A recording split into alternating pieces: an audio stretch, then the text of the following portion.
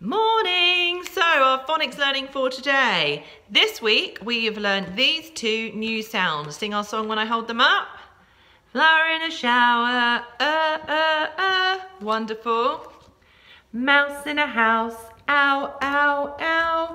Excellent. And today our new sound is, yay! Boy with a toy, oi, oi, oi. And our oi is made of an O and a Y. Okay, an O and a Y letters, but when we put them together, makes an oi, oi. Can you say oi to the ceiling? Oi! Can you say oi to the door? Oi! Can you say oi to your grown-up? Oi! Can you say oi in a grumpy teenage voice? Oi!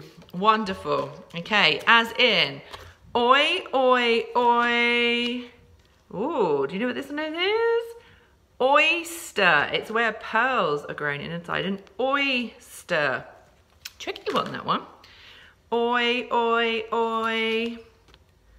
Boy, but oi, easier that one, isn't it? And oi, oi, oi.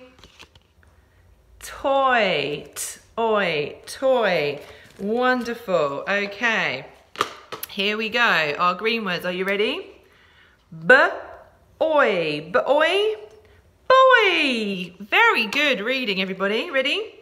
T-oi, t-oi, toy. Super blending. Ready? J-oi, j-oi, joy. Jump for joy. And this one's a bit longer one.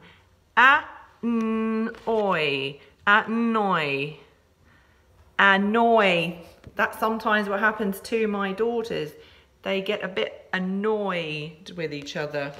Wonderful. Okay, so let's have a look at how we write our oi sound. Okay, so it's one of our O's again. So I'm getting very good at these. You start at the top of the orange and you go all the way around. Look at that, perfect. All that practicing.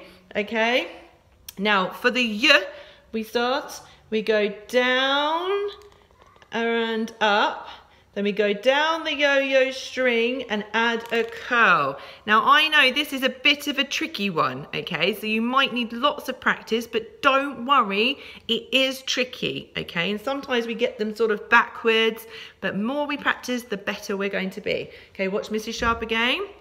We go around the orange, pencil off, and then we go down, back up, we go down the yo-yo string and add a curl.